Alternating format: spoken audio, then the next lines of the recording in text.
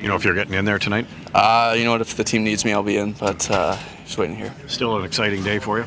Yeah, this last 3 or 4 days has been quite something. It's really been special for me, and it's been a lot of fun. Yeah, walk us through this wave of emotion that you've had from the signing to the call-up.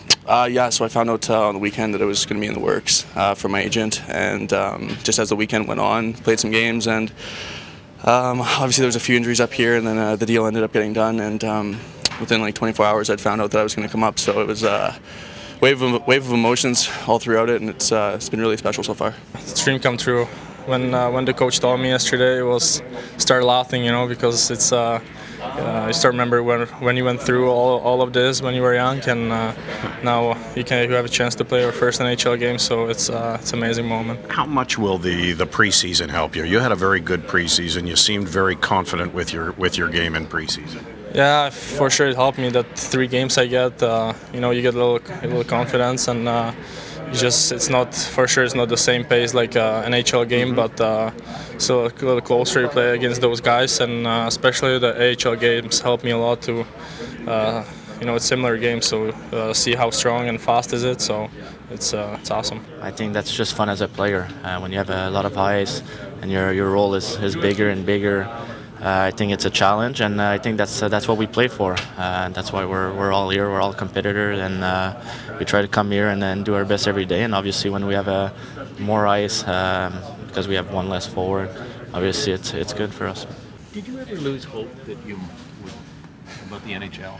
You know what? It's a lot of ups and a lot of downs. Obviously, the journey that I kind of got to get here has been it's been hard, a lot of hard work, and you know, there is some times where you're doubting yourself, but you know, getting up here has made it that much more special. So really glad it's happened. Did you ever feel like quitting?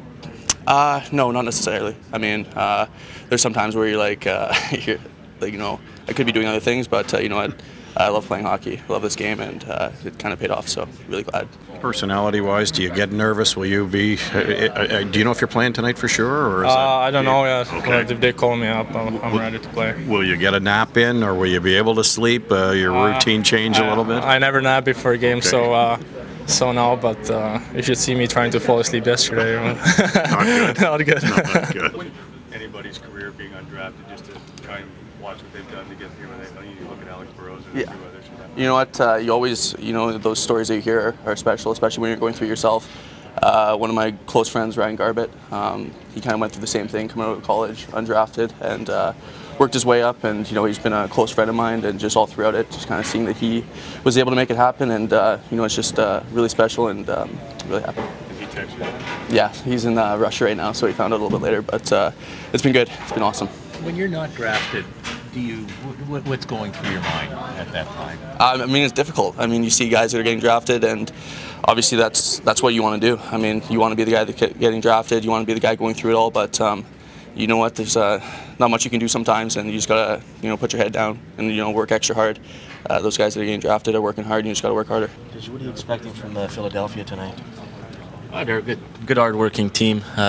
They've made some changes too, and I think they're pushing to win a lot of games, and they're going to come here and then try to take the 2 points from us. They're nowhere banged up, but obviously that's not our mindset. We want to go out there and win in front of our fans.